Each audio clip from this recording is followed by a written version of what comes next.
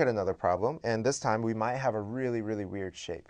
So find the volume of a region whose base is bound by the region bound by y equals square root of x and y equals x squared, with the leg of isosceles triangles cross sections running along the y-axis. So one leg instead of the hypotenuse.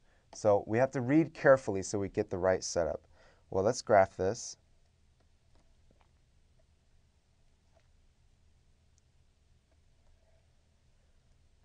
Let's look here. Okay, so y equals root x. Well, let's see here. Root x is going to be something like this. Excuse me. Let's go ahead and draw y equals x squared first. So y equals x squared. And of course, it comes on this side too. It's perfectly symmetrical about the y-axis. And root x. So root x is going to be something like this.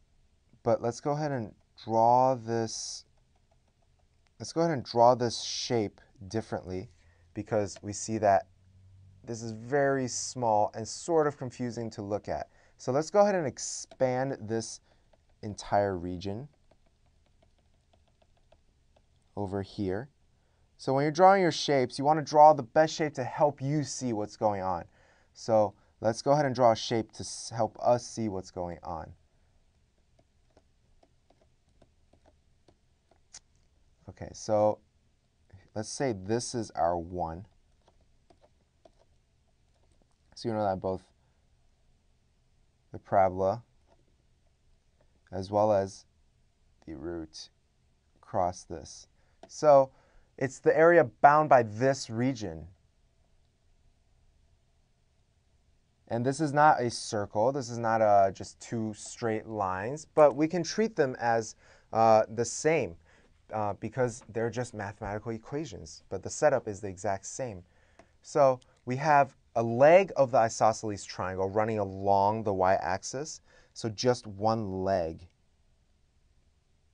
So our triangle is going to look somewhat like this with the right angle right there. And these are the sides, and they are equal. So this is the shape with the infinitesimally small thickness. So here's our thickness. Okay, so once again, let's go find a relationship between this shape and this base. So we have area equals 1/2 base times height. So base times height, so s squared. Well, s, in this case, equals the region bound by here, because it's this length defined by this graph and this graph. So we know that this graph is square root of x, and this is x squared. So we have s equals square root of x minus x squared. So we have to find the integral from this to here, so 0 to 1.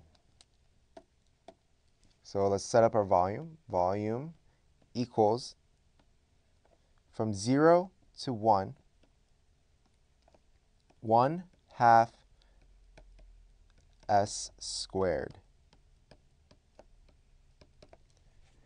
So this shape might seem more complicated, but in reality, it's actually very, very simple, because we don't really care about any of the details within each line, each equation. But what we do care about is the setup as a whole. So these only play a small part because they only just go in the integral.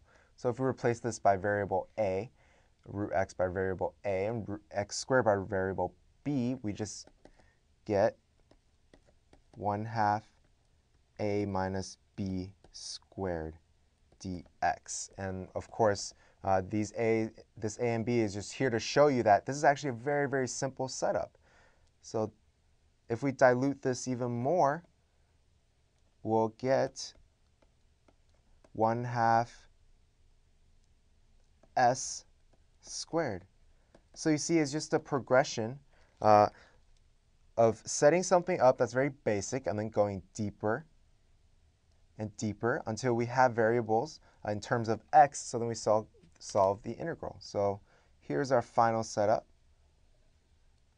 And just keep in mind the big picture and focus on the details little by little. Thanks for watching Educator.com. We will see you in the next